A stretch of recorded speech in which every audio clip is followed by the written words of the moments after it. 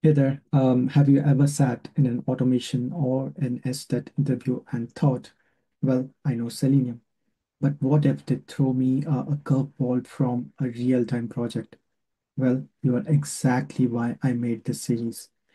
After years of helping testers prepare for interview and creating content on different tools like Selenium or Tosca, I realized the same tricky, high-impact scenario-based interview questions keep coming up. Not textbook questions, but real situations from production systems. So I thought I will build this advanced Selenium interview scenario series where each episode will tackle one of these make or break changes. You will learn exactly how to solve them and then also how to explain your approach to the interviewers so that you stand out in the room. Coming to today's challenge, we are going to handle infinite scroll with dynamic content, and we'll also handle a cookie consent pop-up. By the end of this episode, you'll be able to code it and explain your approach in an interview. So let's have a look at this real scenario, which I was talking about. And this page is called the unsplash.com. And it has got a lot of different pictures and videos, as you can see here, right? And when you go into the scroll bar and I scroll down, and then you will see that the page keeps on loading, right? So this images, they don't stop until all the images are shown, right? So it's like an infinite scroll, which keeps on going. And now you need to scroll till the bottom until you reach the end of this page and all the images are loaded. This is what you have to solve using Selenium. And then we have to also handle this pop-up window where I need to click on this accept all cookies. So before I scroll into the window, I need to click on the accept all cookies. And then I need to keep on scrolling based on whatever content this is loading. And then I need to apply a logic where it should stop scrolling once all the content is loaded. So let's jump into a solution and break it down step by step. And then let's see how we can develop the script using Selenium and Java. So let's jump into our IDE. I'm using IntelliJ IDEA, but you are free to use any particular IDE. So I have already created a project structure, and I have got a class here to develop our script, right? It has got a static void main method, which will be used to execute this particular test script. And then we have got the Chrome driver initialization here. So it creates a Chrome driver. And then I'm using the latest version of Selenium WebDriver, so you don't need to manage any versions of the Chrome driver. And then we are navigating to that particular website, which is unsplash.com. And then we have a basic timeout just to allow the page to load. And then we have got two lines here, basically to initialize the JavaScript executor because we are going to use it. And then we are casting the driver to run this JavaScript. And then we have got explicit wait. This will be used to wait for a particular element. So we have put the duration as 10 seconds here, right? And then at the last, we will be closing all the driver sessions. So this is the basic structure, which is already present here. Now we need to write our main logic, which is to do the infinite scrolling and also handle the cookie pop-up. So let's start with the logic for the infinite scrolling. So here, the first step is to set the counters for stopping condition. Now here we'll be using two counters. One is called the same count counter. It basically tracks the consecutive times no new images appear. And then we have got the max retries. It is the max allowed consecutive times when we go through the cycle and we see if the images are loading or not, right? So we'll understand this when we look into the actual logic, but now we'll just create the two counters. Now here I've initialized the first counter as 0. it will always start from 0 and then it will increment. And then the max retries I want to do before I stop this particular scrolling is 3. You can keep it 1, 2, or based on your requirements. Now, the next step is to go into the main infinite scroll loop. So here we'll be using a while loop, and it will continue until it reaches a particular condition. Inside that while loop, we'll count the number of currently loaded images on the page, and we'll use a particular property of the element in order to find all the images on the page. We'll also store the number of images which are loaded into a counter, and then we'll use the JavaScript to scroll to the bottom of the page. So let's do all of this.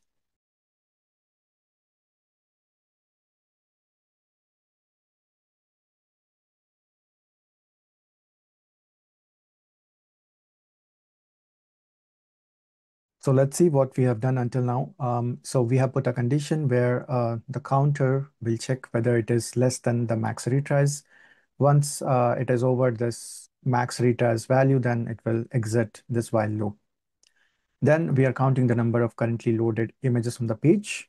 So here we are using a list of a web element. It will store the number of images which are there on the page. It will use the find elements method, and inside this we'll pass a XPath which will grab all the images on the page.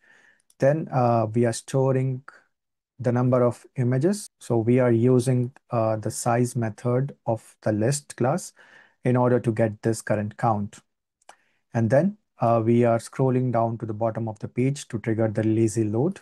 So here we are using the execute script, which is a method in the JavaScript executor. And we are passing a script here, which is to scroll the window from top to, it will use the height of the document.body, or which is the HTML page. So it will scroll to the bottom of the page. Now the next step is to find this XPath expression, which can get us all the images on the page. So let's do that. So here on the page, let's try to find out what could be the XPath expression. So I'm going to inspect one of the images here. And here we'll try to find out the common property which could get us all the images, right? So we cannot use the alt because it will be different for each image. We cannot use the data test ID or the class. It could be unstable or inconsistent. So what we are going to use is this particular property, which is called the item prop. Okay. So this we will use to get all the images. Now, just to make sure that it is common for all the different images, I'm going to inspect another element. And here also you will see that item prop is equals to thumbnail URL. We'll also build this XPath here and test it. So we will open this search window, and here I'm going to write my XPath. So here it will be image, and inside this we will use at item prop equals to thumbnail URL, and then we will enter this in order to see how many elements it is returning. You can see there are 24 elements currently, but it will keep on increasing. It is getting all the images which has got this particular property. So we can use this XPath expression. We have tested it, it works. So I'm going to paste it here. So that completes our script to get the count of currently loaded images on the page, right? Now the next step is to wait until the number of images is greater than when we started this particular scroll, right? So we have to put it in a condition, and then we have to use explicit wait inside a try catch block. So let's do that.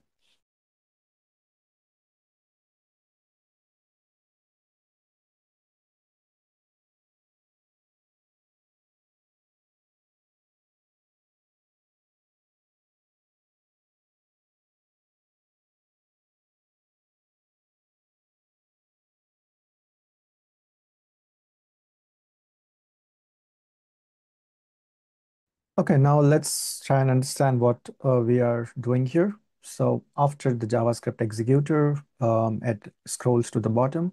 So here we have got a try catch block. Here we are waiting until the number of images is greater than before the scroll. Inside this, we are using the explicit wait with the expected conditions. Inside this, we are using a method which is called the number of elements to be more than. It accepts two parameters, and then it will accept element locator and then the integer number. Okay, so using this, it can wait for a certain amount of time which is defined until the number of elements is more than what you have defined in that parameter. So here we are passing the element itself, okay, using the XPath expression. And then we are also passing the current count here, which we have got earlier. So it will wait until that time. It will reset the counter here if new images are loaded. If not, it will go into the catch block if the time expires. Then the timeout exception will occur, and then it will come here. It will increase the counter, and then we'll also do some print statements just to keep or log our progress, right? So once it comes out of this while loop, then we'll say that scrolling is completed, and then we will close all the driver sessions. I have also put a print message to see how many images are getting loaded. So this is the complete script and the logic, which will be used to do the infinite scrolling. And then we also have a stopping logic where it should come out of the loop once all the images are loaded. Now, the next part is to handle the accept cookies button, right?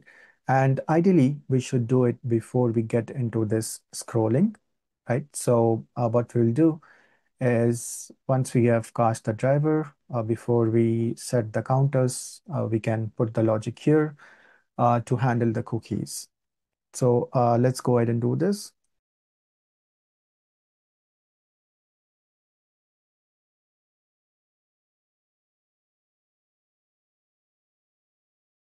Okay, so let's try and understand what we're doing here.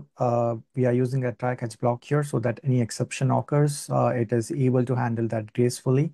We are creating a web element here called the accept cookie button. We will soon get the XPath to identify this.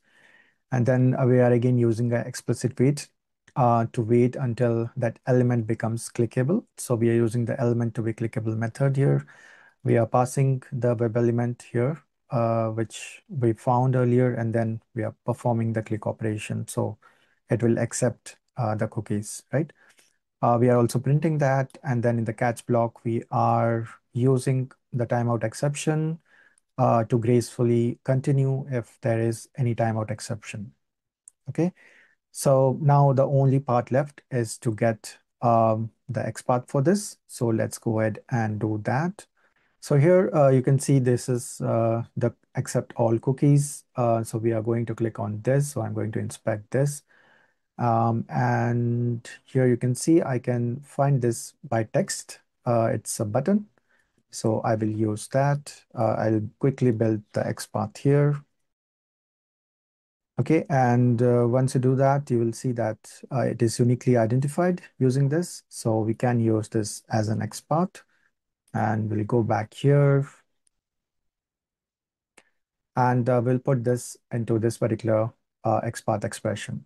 So that completes our full script, which can handle both the cookie dialog and the infinite scroll in that particular page.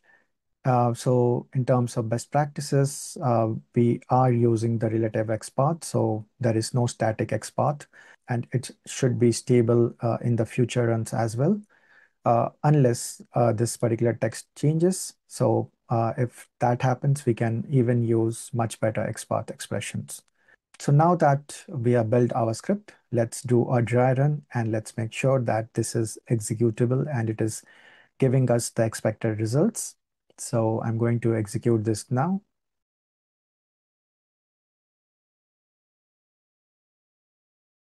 So as you can see, it has started the infinite scrolling after it took care of the accept all cookies. So it will keep on scrolling until it reaches to the bottom and it has scrolled all the images. and then once it retries 3 times, it will come out of this loop and stop the scrolling.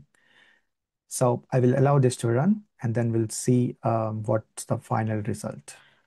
So our script has now completed, and it has closed all the browser sessions. And we can check in the console that it has continuously loaded the images, right? You can see here it is showing up the total number of images loaded. And once it reaches the bottom of the page where there are no new images being detected in the specified amount of time, then it says it is retrying. So it will retry 3 times, and then it will come out of the loop. So it is when the scrolling will be completed. Now, during the interview, if the interviewer asks that this is going to take a long time because there are lots of images, so is there any way we can cut down to the number of images, right? So that you can do again very easily. So what you can do is you can change the condition. So instead of using this counter to try until the max retries is this 3. Instead of that, what you can do is you can initialize the current count counter, and then you can check if the current count of the images is up to a particular number, then you just stop, right? So if you say the current count is less than 200 or it is less than equals to 200, then just stop or come out of the loop. So this can be easily customized to the needs of that particular question or your scenario which you are trying to solve. So there you have it, a clean interview-ready approach to perform the infinite scrolling through Selenium and automation. And you can also handle the cookie dialog in your website. So now you can easily execute the code, and also you can walk through an interviewer through your logic with absolute confidence. Now, if you are serious about leveling up as a QA or a SDET, then I would highly recommend you to hit that subscribe button and turn on your notifications because we are going to tackle a lot more problems in the coming up episodes. Also, drop your toughest Selenium scenario in the comments, and it might be our next challenge.